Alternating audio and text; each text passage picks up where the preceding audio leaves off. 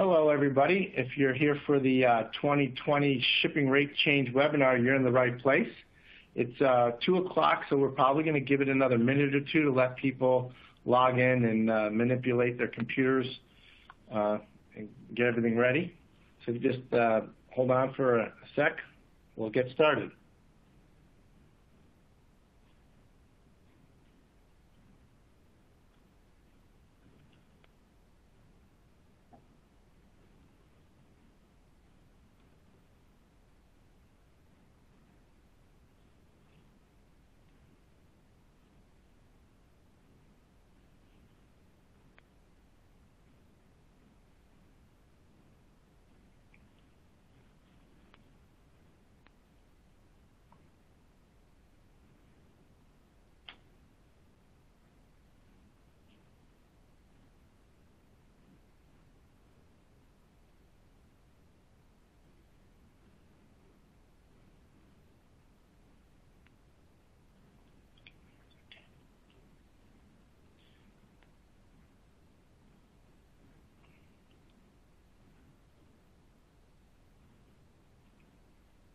All right, folks, we're at 2:02. I think it's time to start. I'd like to say welcome to the 2020 Shipping Carrier Rate Change webinar with Neopost and ProShip Incorporated.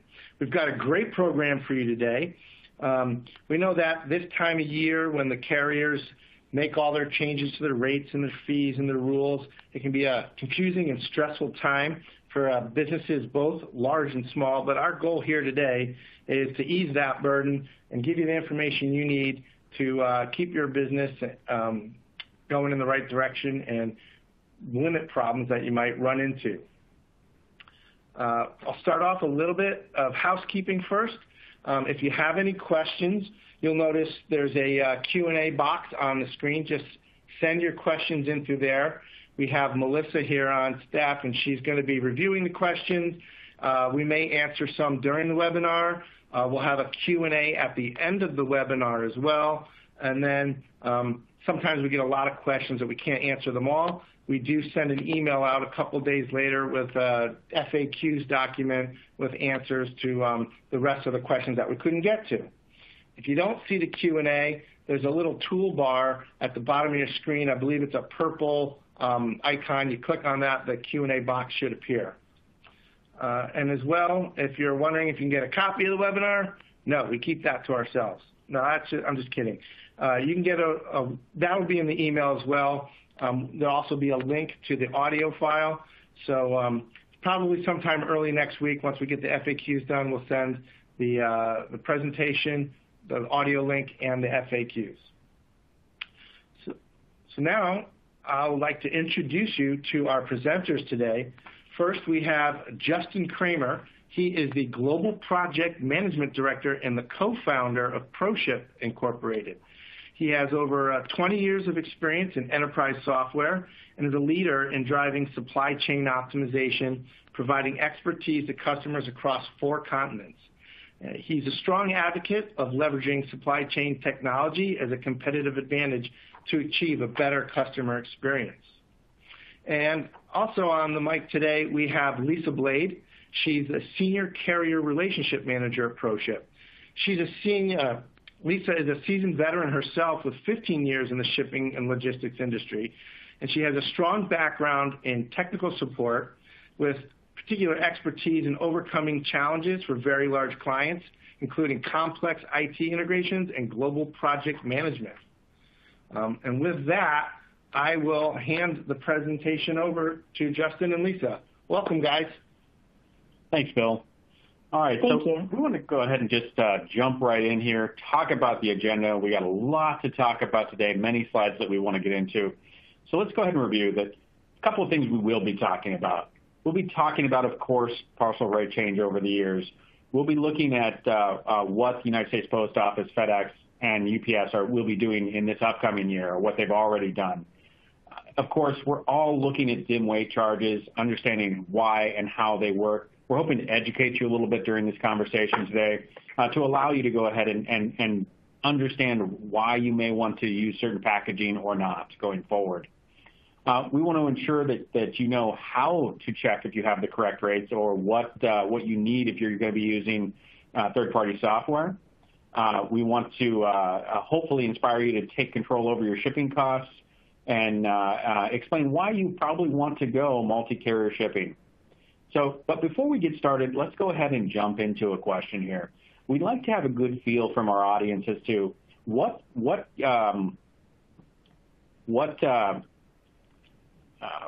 carriers are you using right now? So hopefully on your screen right now, you're seeing the option to go ahead and select from United States Post Office, UPS, FedEx.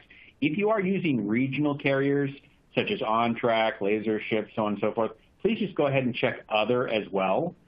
We just want to make sure that we've got a good feel as to how diverse our audience is at this point in time, so we can really focus on all the carriers or particular carriers in general.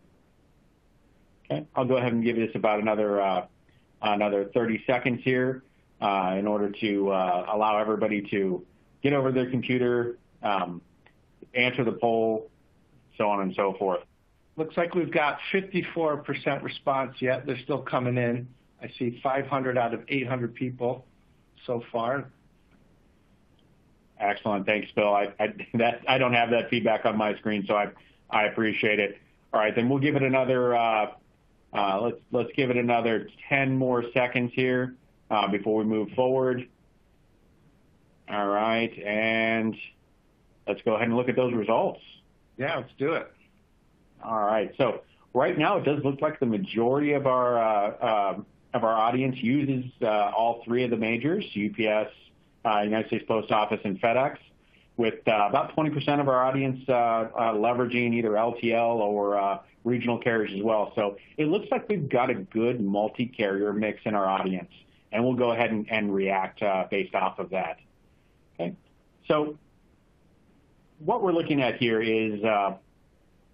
We want to talk about all the various changes we've seen over the past year. We want to go into all the various details. Okay, so what we're really looking to talk about here is, and Lisa, did I have this one for you? I'm sorry. Yeah. I pushed it. So what have we seen over the past few years, the last few rate updates? So today we'll be talking about a lot, of course. So I want to highlight a few key points for you to keep in mind.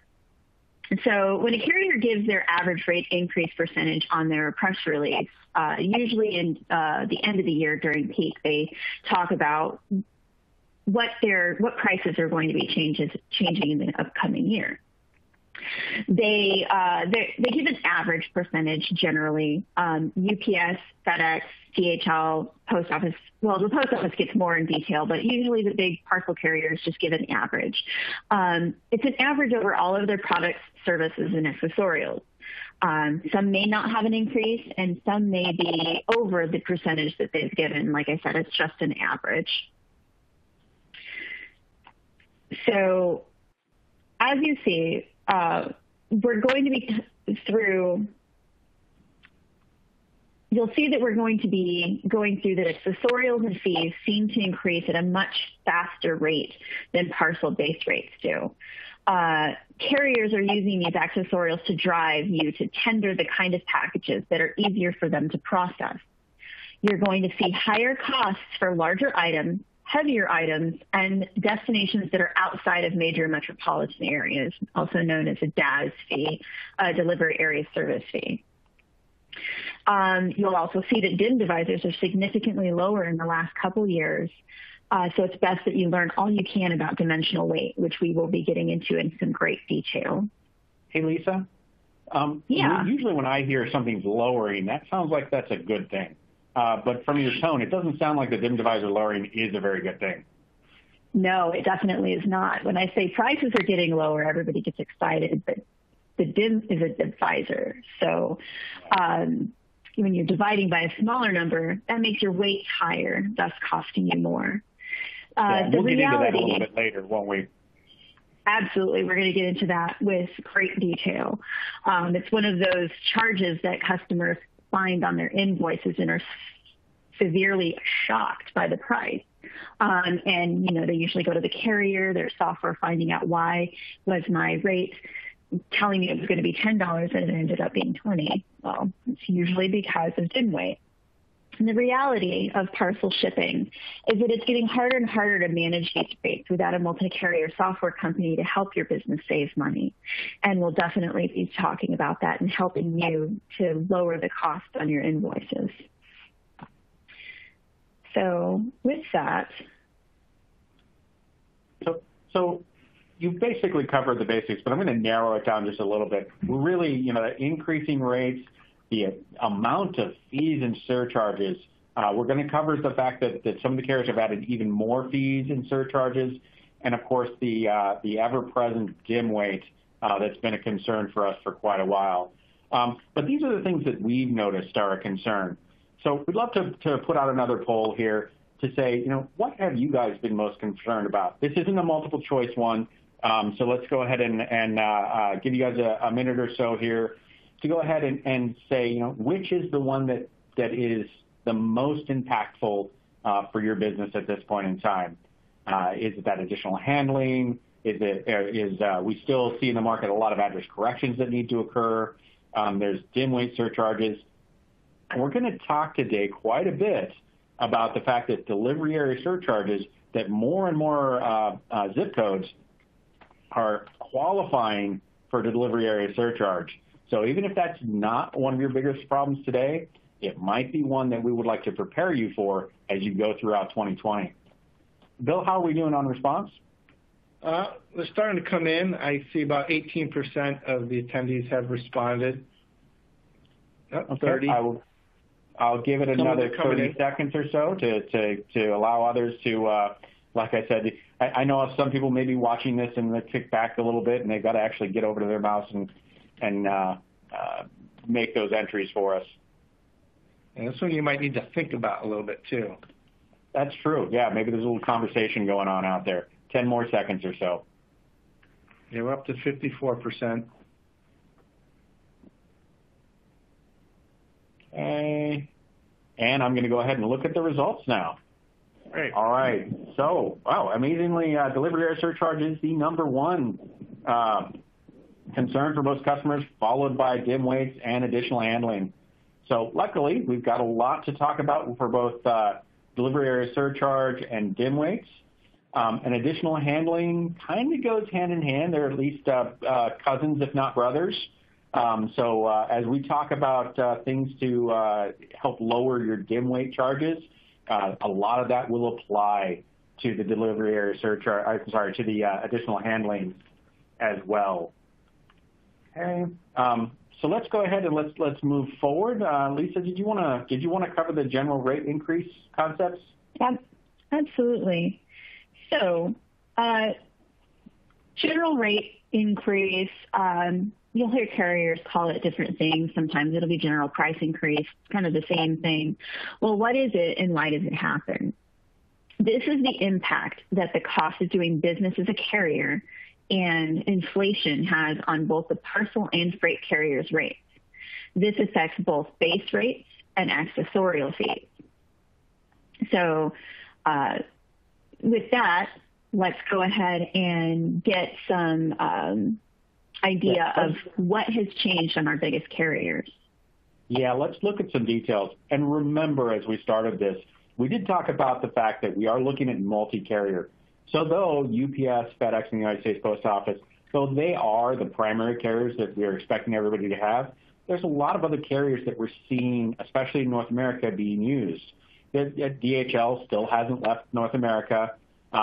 Canada Post and Purelator, we're seeing a lot more customers, even if they're U.S.-based, leveraging those carriers, and of course regionals like Speedy and OnTrack. Now, we because of this, we're trying to give you a feel as to how the rate changes occurred, and you'll notice that all of the rate changes this year occurred either in December, UPS being the relatively early bird there, along with OnTrack, or January. Some of them may still, such as the post office, still haven't taken effect yet. Of course, there's an odd one out here, which was Purolator. Lisa, you've worked with a lot of the carriers for a long time. Do you have any idea why Purolator was the first to market with a rate change this year? I actually do. Purolator went out of the norm this year, or last year rather, and started their rate change super early to enable them to adapt to market conditions and improve their services. Their network infrastructure and customer experience as well. They wanted to have the peak season with their higher rates to be able to invest into the company. They're actually planning a new 330 million, 430,000 square foot national super hub, as well as other investments into their business to serve their customers better. And it's kind of it was a very bold move, but they're making a lot of changes. So it sounds like we're seeing a lot of growth in all the carriers. I know every year both FedEx and UPS make some pretty material changes to their networks. It's good to hear that some of the other carriers in North America are doing that as well. All right, so let's look at some of these increases here. So for the majors, of course, UPS and FedEx, we've got that they're at 4.9%. But before we get into the United States Post Office, because there's a lot of details that we want to go into that. Lisa, do you have any just ballpark figures on the regionals and the Canadian carriers that we've got listed here? Sure. I have a little snippet of the larger below the big three. DHL Express had an average increase of 5.9%. Canada Post raised its rates on products and stamps by 2 cents.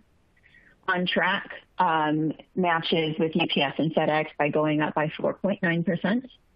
And then Speedy Delivery did not increase their rates for parcel or pallet. But like we were mentioning earlier about accessorials, Speedy is now charging a fee for their delivery area service, meaning that shipments that are further from their general delivery area will incur a fee. And they were not doing that previously. So now they're lined up with all the other carriers that do assess a DAS fee. Yeah, and with those regionals like Speedy not having a general increase, with OnTrack already being generally a lower cost than the majors, they're a great opportunity for many companies that may have a large presence in the areas that are serviced there to rate shop between those. But let's go ahead and let's talk a little bit more about the United States Post Office and the increase that they've got there. Let me go ahead and pull over to some details, make this a little easy for you, Lisa. Sure. So most of our viewers here are USPS customers. So I know that the rate changes in 2020 that haven't gone live yet are something that's very concerning for you. So let's kind of go over them a little bit of detail. So our first class mail will stay the same, which is great. Letters, flats, and postcards are going to be the same as they were last year. Priority mail will increase at 4.1%, but again, we're talking averages between commercial and retail rates. Using flat rate boxes for shipping heavy packages over long distances can save you quite a bit based on these increases. Priority Mail Express will increase by 3.5%, which is also an average increase between commercial and retail rates. And you know what? When I look at that next line there, the fact that if I'm on commercial-based pricing, I can save up to 17%. It really makes me curious. How would I qualify for commercial-based pricing from the United States Post Office? Well, majority of our viewers are USPS customers, and I guarantee you some of them have commercial-based pricing. So let's find out who from our audience is taking advantage of this, and then I'll go into detail on this answer. Yeah, and now this poll question is a pretty straightforward one, yes or no. If you're, and we will go in deeper, and of course I'm filling time here so everybody can get an opportunity to get over and click their choice here.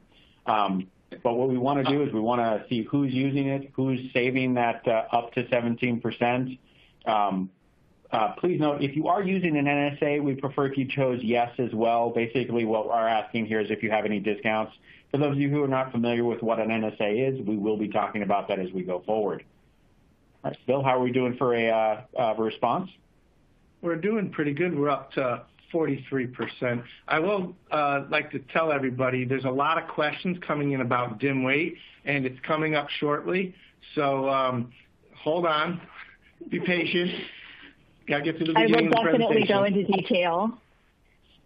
Dim weight is one of the things that I received questions on daily when I was working for a carrier. So it's something that I know a lot about. So we'll be definitely answering those questions. Great. All right. Let's go ahead and let's look at our results. Let's do it. All right. So it looks like nearly 60% of our audience is using either commercial-based pricing or some type of discounts from the United States Post Office. And 40% of you have an opportunity, a potential opportunity to save some money on your postal shipping. So let's go ahead and move to the next slide where we talk about how you can qualify for commercial-based pricing. Sure. So the easiest way to take advantage of commercial rates through the United States Postal Service is to go through a shipping software such as NeoShip. If you ship through the post office directly, there is an application process through USPS, and there are some shipping minimums that you must meet in order to qualify. So if you have the shipping software, you can take advantage of these kind of discounts using the commercial-based pricing. So shipping software like NeoShip also guarantees that you'll be taking advantage of the latest technologies that are provided by the post office, such as printing an IMPD label that gives you advanced tracking, commercial rates, and saves you a lot of money on all of your postal volume. So I would also like to mention the next Thursday, Claudia is going to be doing the USPS seminar. At the end of our presentation, we'll give you the details for that if you would like to attend. Yeah, so again, we know there's lots of questions out there. We're seeing them come in about how you qualify for this, things of that nature. Again, on the surface level, this is just a discount from the United States Post Office for using means of producing their labels that is easily trackable by them, so on and so forth. And if you want to know more, we strongly encourage you to attend next week's webinar where they can go into significantly more detail as we're trying to cover many, many carriers during this one. And to do that, let's go ahead and let's move forward and let's talk a little bit more directly about UPS's rate change for this year. Now, we saw that they were going up by 4.9% on average. So this is an area where if you are using UPS or FedEx, because they had a similar general increase, you want to look at the lanes you're using most frequently. Because an average of 4.9% doesn't mean that the lanes that you are most interested in didn't go up by 10%. And lanes that you use less frequency didn't drop by, didn't have a significantly lower increase, maybe a 1% increase.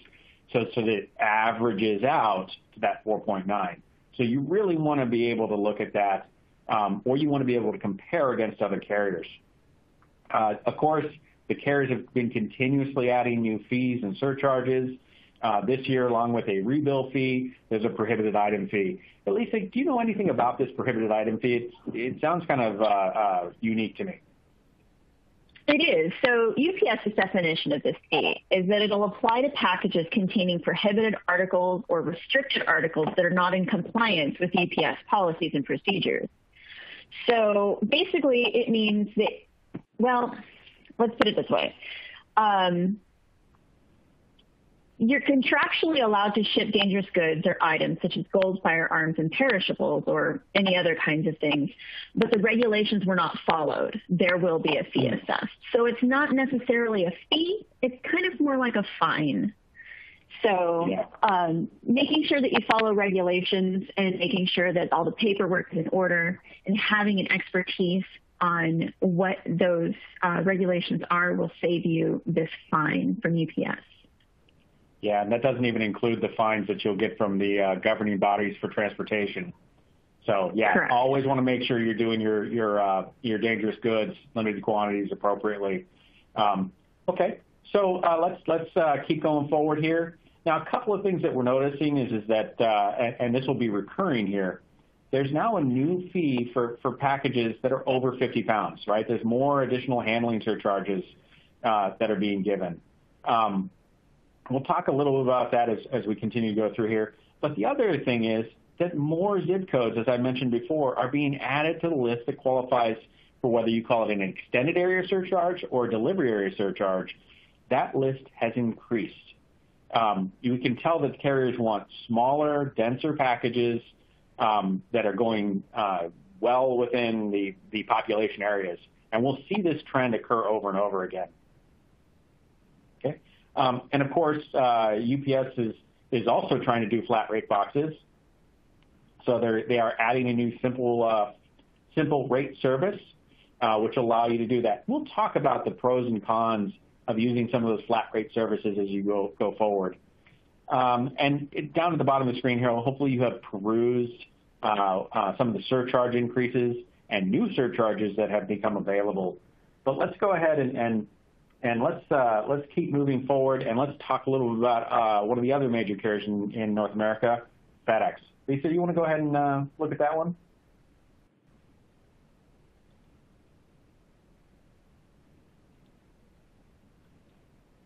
Lisa, did we lose you, or are you stuck on mute? No, I was. There we go.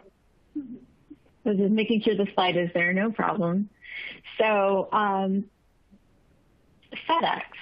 With FedEx, let me give you some insight to this rate strategy that they have going on here. Freight is going up by 5.9%. Ground and home is increasing at a lower percentage at 4.9%. However, the accessorials associated with heavy, large, and bulky packages on the home and ground services have increased their fees. Additionally, handling charges are going to apply to shipments over 50 pounds. Oversized packages will also assess this fee as well. So, it's the same as what Justin was saying about UPS. Those bigger, heavier boxes are getting a massive up on that rate. Yeah. And do you have any idea what the carriers are going for, why they're pushing for these smaller, lighter packages? Sure. So large, heavy, and bulky items are not conveyable. Conveyable means that they can be put on a conveyor belt and automated. Therefore, they're less expensive to the carrier. The carriers are investing millions into these hubs and station auto sort systems because the return on that investment is huge. The accessorials that you're seeing are specifically to guide shippers into their sweet spot. So you remember earlier, I was mentioning that the carriers are manipulating their rates to get the shipments that they want. Conveyable shipments hit that sweet spot where the carrier receives the most profit. So a package that can get through an auto sort system without human intervention has the easiest, fastest path from your door to your customers. It's also the most profitable for the carrier, so they're going to do what they can to encourage you to tender these kinds of shipments. Smaller, denser shipments that weigh less are easier for people to pick up and put on a conveyor. That's basically what it boils down to. Yeah, and with this last one, with the delivery area surcharge, it seems like labor is really a key here, because they want to minimize the labor within their sort facilities, and they want to minimize how far somebody has to drive from those sort facilities. So at least what it seems like to me. Yeah, I'm sure fuel costs has a lot to do with that as well. Yeah.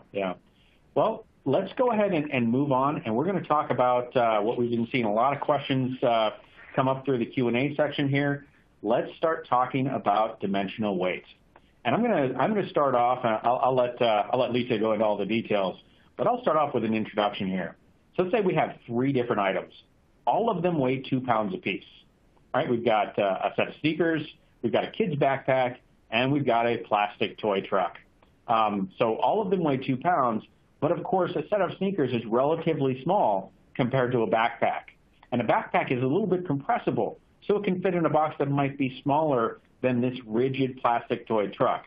And as we can see that the dimensions on that second row, the dimensions for each container have to go up each time, right? And because of that, because the dimensions are significantly larger, based upon the math that Lisa's going to teach us here in a few minutes, rather than getting charged $7.85, we can see that we can be charged up to 63% more because that toy truck, being a plastic toy truck and relatively large, is not very dense. It's a light item, but it takes up a lot of square footage or a lot of cubic inches. And so we want to make sure that we understand how that's going to affect. So I'm going to go ahead and pull up some of the calculation stuff here, get it all up on the screen here. And then, Lisa, if you could go into deeper detail, I'm sure our audience would appreciate how they can calculate a lot of this stuff themselves. Absolutely. Yeah, with that big toy truck, you're shipping a lot of air. So you don't want to pay for air, right? So Exactly. The best way, or the only way, to calculate dim weight is to multiply the package's dimensions, length, width, and height. So then you take that answer and you divide it by the dim divisor. So if your package, just as a note, if your package is under a cubic foot, which is 1728 cubic inches, the dimensional weight pricing doesn't apply. So that would be a 12 by 12 by 12. So you're going to divide the length, the width, and the height by the divisor. So USPS's book divisor is 166. UPS and FedEx is at 139. So a 10-pound box. Go ahead. Yeah, this is where we were talking earlier about lower is not better, all right? And if I remember correctly, when the first time I saw a dim weight divisor, it was above 200. And now we can see that the carriers have really driven those down. Would you agree that the purpose here is to drive down those light, large packages? Yeah, you definitely want to have a more dense shipment with as little extra packing material or air as possible. So for an example, if we take the length and width and height of a 10-pound box, 15 by 15 by 20, that's a cubic inches of 4,500. For USPS, dividing by 166, that's going to be a 28-pound shipment, 27 in some, so they always round up. So a 28-pound shipment, you're going to pay 28 pounds for a box that sits on your scale at 10 pounds. With UPS and FedEx, you'll see that with a 139 divisor, that's going to be a 33-pound shipment. So 10 pounds, you're going to be charged 33. The divisors are lower over the last 2 years. Again, that is the carrier's way of steering the customers to tender the shipments they feel they can exceed expectations on and that cost them the least. Also note that the dim divisor could change based on the service you use, and also dim divisors can be negotiated with your carrier. So with Justin's remark on, several years ago when dims used to be over 200, if you're curious, our 10-pound box with a divisor of 200 would have been a 23-pound box. So significantly less than what it is nowadays. Prices are going up. Yeah. So on the screen now, you can see those formulas. Of course, you can throw this in Excel, but let's not forget that this should be what your multi-carrier shipping software is doing for you. You enter the dimensions, it determines as part of its certification process with the carrier whether or not that is going to be built on actual weight or the dim weight, and it should be able to show you which is which. Okay, and if you've negotiated, let's say, a different dim weight with FedEx than with UPS, well, then your slightly less dense packages will probably move towards FedEx in order to save you the most money. So Lisa, let's go ahead and let's move into the next area here, and let's talk about some of the things that we can do to avoid dim weight pricing. Sure. Of course, there's several options. One is to use a package-based service, such as UPS Simple Rate or USPS if it fits ships. Those kind of services are not subject to dim weight. Using the carrier packaging can prevent you from incurring these fees as well, since the carrier expects those shipments with their own branding on it. Well, Lisa, then why do we see, and of course we all see all the films of the sort facilities going on, the majority of boxes we see out in the market right now, they're just plain corrugate. Why is that? Well, for the most part, shippers don't really know what carrier their shipment is going to go with at the beginning of their pick and pack process. So the boxes chosen can't necessarily be USPS if it's going to end up going to FedEx. There's no price savings there because that package is going to be subject to dim weight. Yeah, so you could often save a lot of labor within your warehouse by using plain brown corrugate rather than pushing everything to a single carrier, and then still have that opportunity to rate shop once you determine the actual box size at the end. Excellent. And many of the carriers charge for their boxes and supplies as well. Whereas the corrugate, they probably have like a warehouse kind of pricing for their corrugate. So, I mean, without using the package-based services, you could also just find the smallest boxes with shallow heights are great as well, because you don't want to pay to ship air. For softer items, such as clothing, soft-cover books, flat items, you can use bubble pouches in envelopes. Those are pretty ideal for shipping that do not incur a dim weight fee. Go ahead, Lisa. I was going to mention that Neopost has a product called CVP that can also help avoid dim weight pricing. Did you want to talk about that, Justin? Yeah, so the ability to auto-generate boxes on demand. Of course, if you have single items, you would love to have boxmaker certified boxes on those items, so you can just apply a label directly to them with no overpack. That's obviously the best way to avoid any dim weight fees from a large box being used for a smaller item. There's no void fill, there's no anything like that. But if you have a lot of multi-line picks that you're doing, meaning you're doing 3, 4, 5 items, and you need to have the right size box for that with the least amount of void fill, there are solutions on the market like the CVP, which will, once you've assembled the items on a small conveyor, will actually build a box around those items, ensuring that you have the least amount of void possible, ensuring that those items are packed tightly as possible to ensure that they can't actually shift around during handling. So that's one of the things you might want to talk to your ProShip or Neopost rep in order to get more information on. All right. So there's a question from the audience that I wanted to address. It's actually a really good question. Does UPS and FedEx measure every parcel? They absolutely do. In the stations, when they're processing the packages off the truck that they've just picked up, they use these products on the conveyor belts that actually measure and weigh at the same time. And that goes into their system that has scanned that weigh bill. So the dimensional weight and the actual weight is done at the station and associated with that weigh bill so that it can be sent to billing. So yes, UPS, FedEx, DHL, I know for sure, they all redim everything at the station. Yeah, that sounds exactly like what a lot of our larger customers do. They'll put a scan, weigh, print, and apply tunnel in there so they can get the exact weight and dimensions after they've put that parcel together. That's not always the easiest thing for a smaller customer to do, but it sounds like the carrier's using the same technology that some of our larger customers are using. Excellent. Okay, let's go ahead and let's talk about outdated rates, because there's a huge risk here for shippers. And understand that many carriers have an automated way for your shipping software to get those automated rates, but two in particular, United States Post Office National Service Agreements, or NSA rates, which is one of the more difficult set of discounts to get. This would be the level above your commercial discounts. Okay, commercial discounts, those should be updated automatically for you.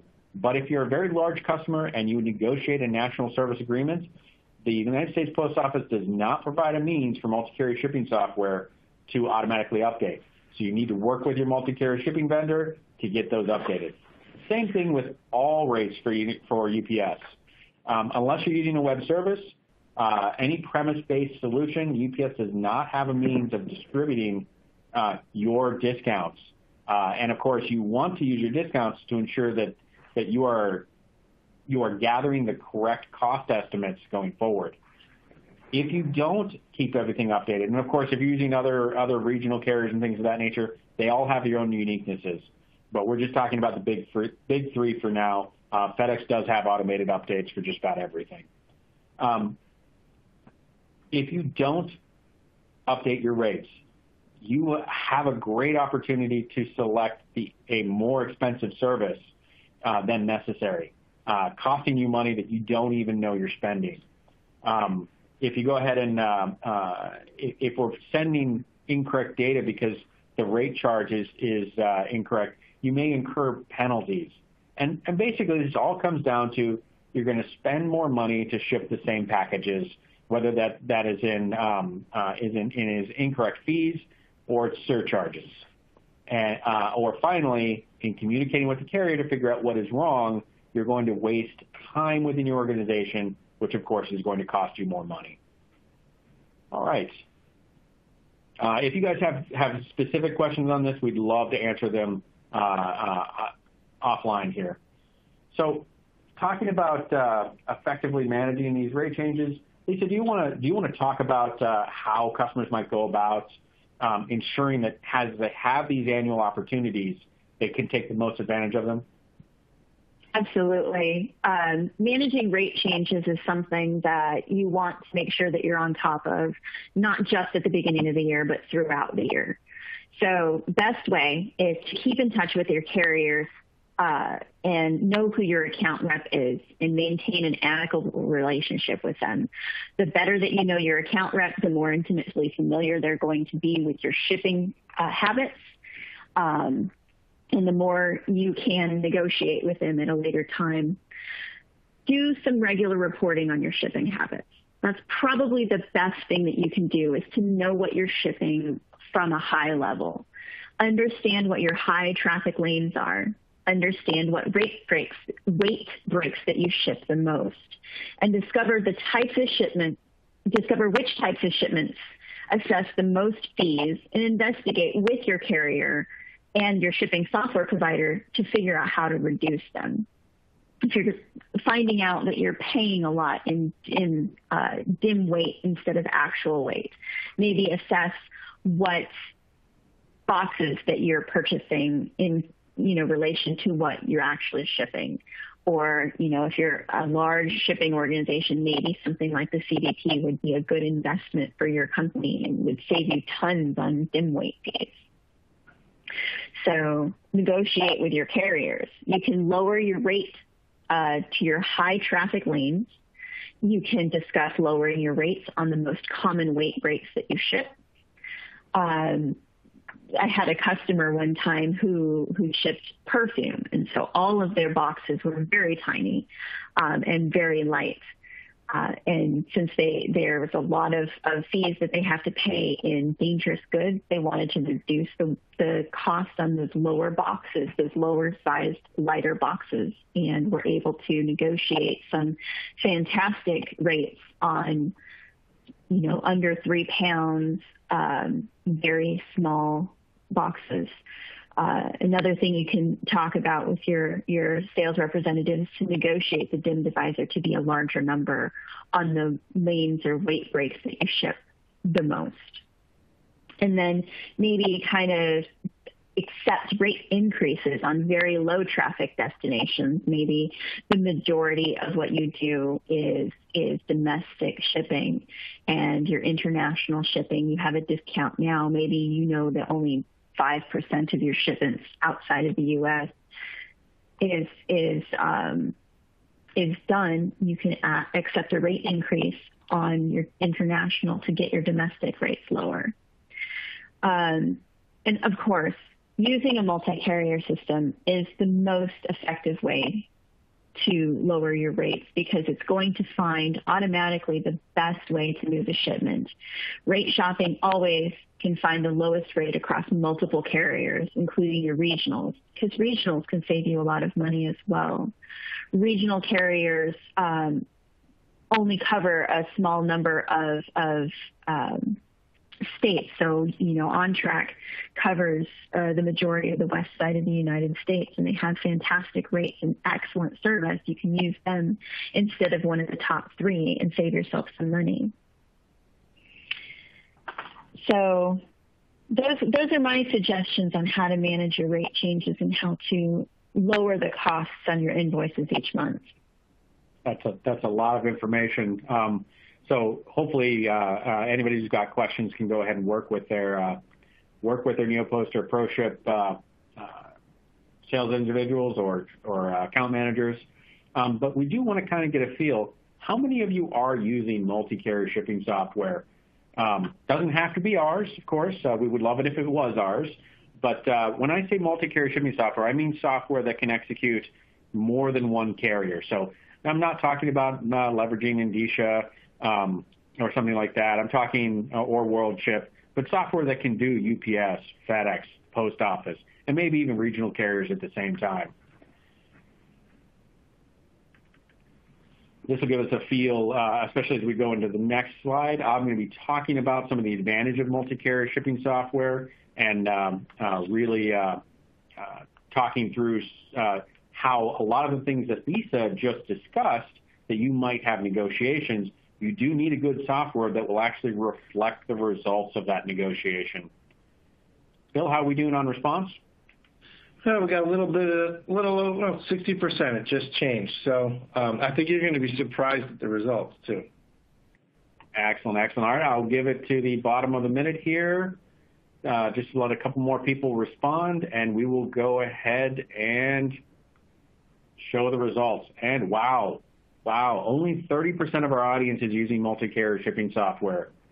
All right, so with the majority, nearly 70%, I'm just going to round up to 70% here, not using it.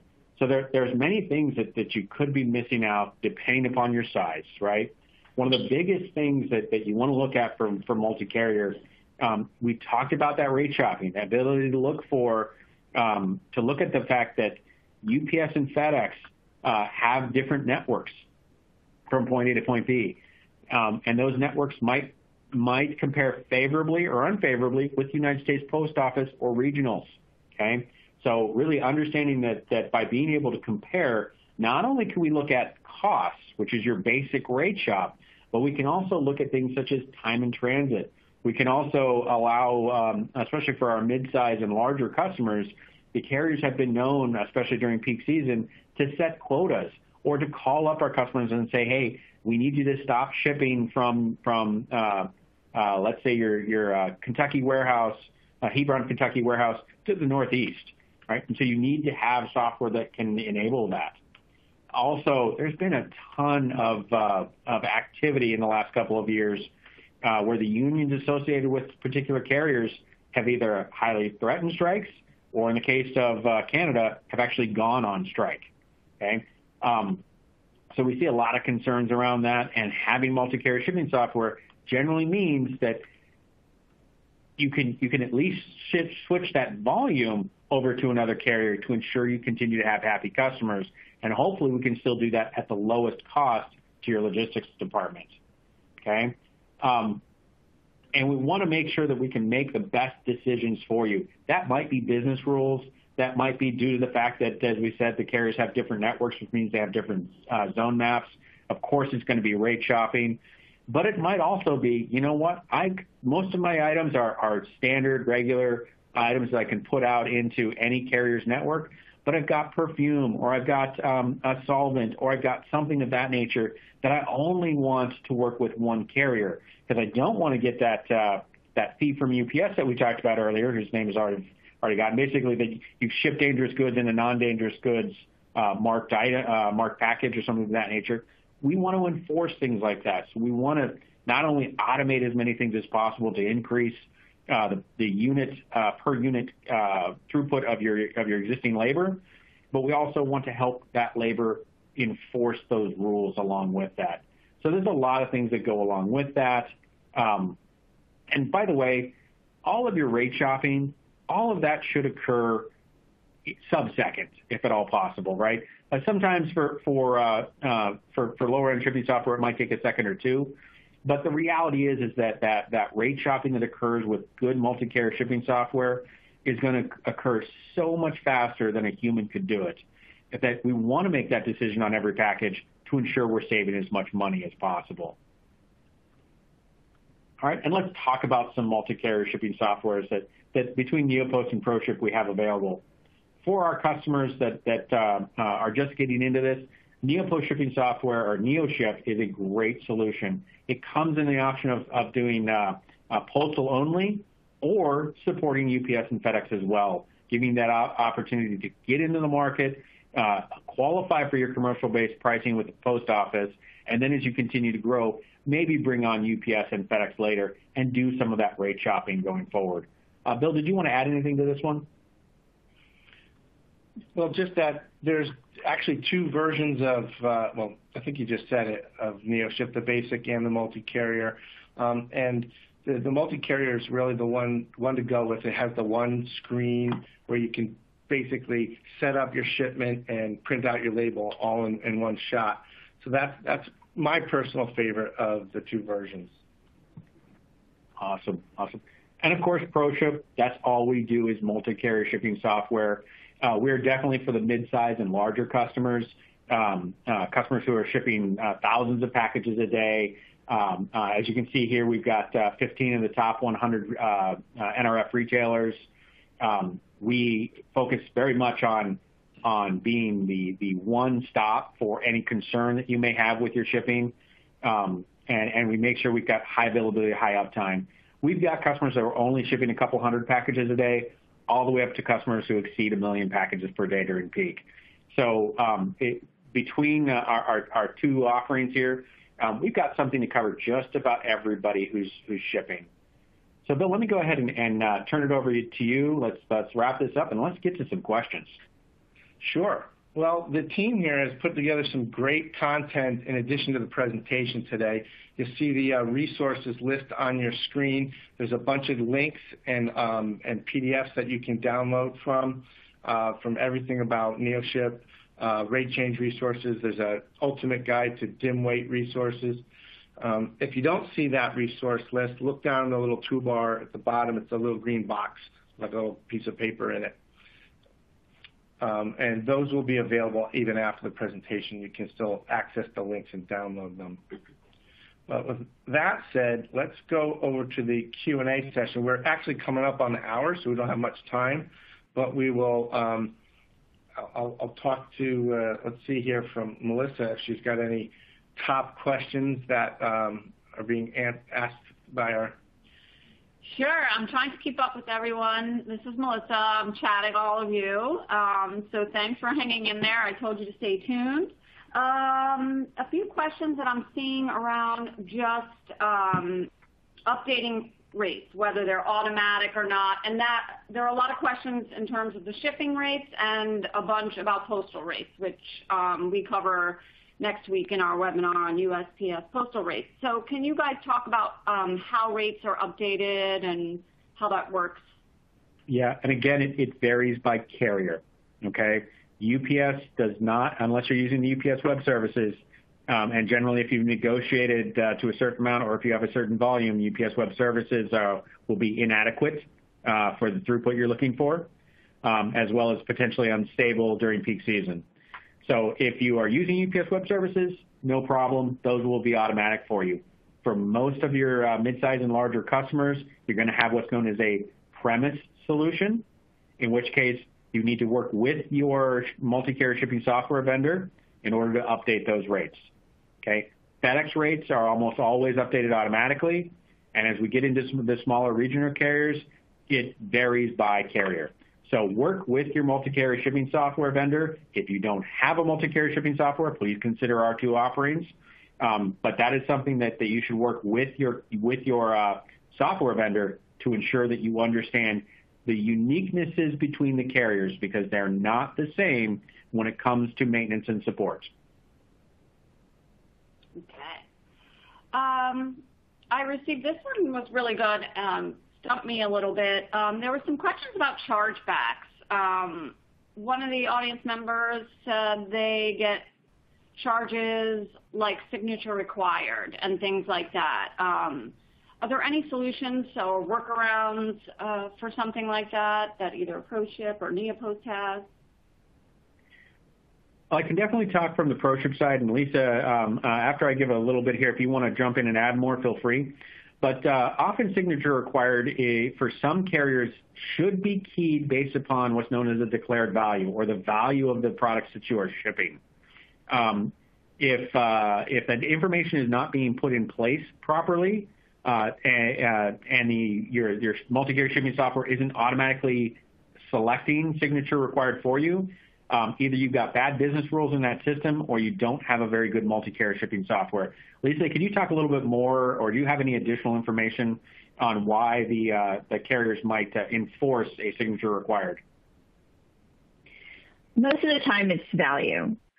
And I'm being very non-carrier specific here, but there is a certain amount of liability that the carrier will have if they see that you have declared a very large value, like on an international or even a domestic shipment that has a very large value. The carrier may have policies that over a certain value they're going to require a signature because they don't want to be liable for leaving a $5,000 shipment on your doorstep, on a doorstep, or in a with an administrator and having it disappear, and the carrier now having to pay for that.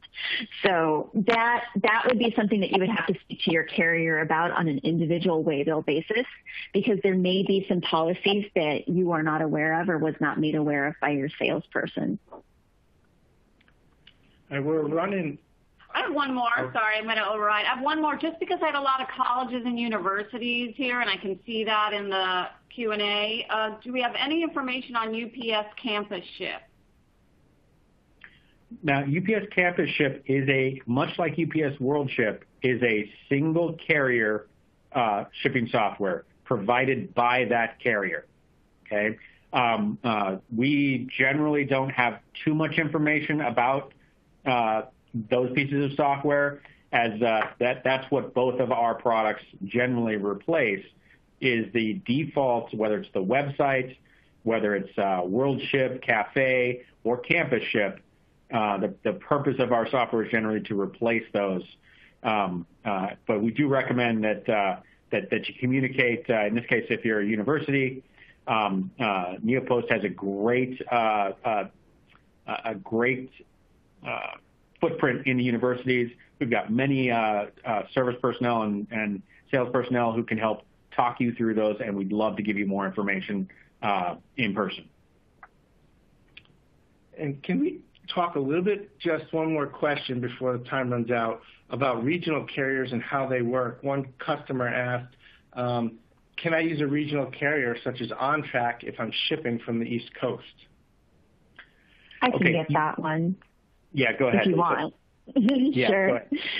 So regional carriers work within their region. They have businesses and offices within that region. So for specifically, if you're on the East Coast, you probably can't use OnTrack because OnTrack only has offices to pick up and deliver packages on the West Coast. There are regional carriers on the East Coast, such as LaserShip and Speedy Delivery. And if you'd like to let ProShip know, kind of drop by our website, we can kind of talk to you about which carriers that we support that are regional, that we can support and tell you which areas they cover. Yeah. So, and I'd like to extend that a little bit. There is a way to do it. However, it is generally cost prohibitive unless you are shipping enough packages to commission what's known as a line haul, basically a dedicated LTL carrier who is going to transport all of their packages, usually daily, if not multiple times a week. You will basically commission an entire trailer to go from the East Coast into a sort center for OnTrack on the West Coast to distribute those packages. This is generally referred to as a multi-leg shipment. It is one of the sweet spots of a complex enterprise-level shipping software like ProShip. It is not something that most of our customers see an ROI on, a return on investment, compared to the post office, UPS, or FedEx, until you are literally shipping a trailer full per day into that region. Well, that's great. I think that's about all we have time for here today. I'll do one last plug for the webinar next week. We have two folks from Washington, D.C. and the U.S. Postal Service coming in to tell us everything you need to know about mailing and shipping rates through the USPS. That's next Thursday, same time, 2 o'clock Eastern. There's a link in the resources list. You click on that, it'll take you to the registration page. And with that, I'd like to say thank you to Lisa, Justin, and Melissa. It was a great show today. And everybody out there, have a great week. Have a great year with all your shipping concerns. And look for an email next week. We'll have the presentation slides, the audio link, and the FAQs for you. And again, any other questions beyond that, feel free to contact either Neopost or ProShip. If you're a larger size shipper, you'd probably start with ProShip, and if you're small to mid, start with Neopost. Either way, we'll get you what you need. All right. Thank you, everybody, and have a great week.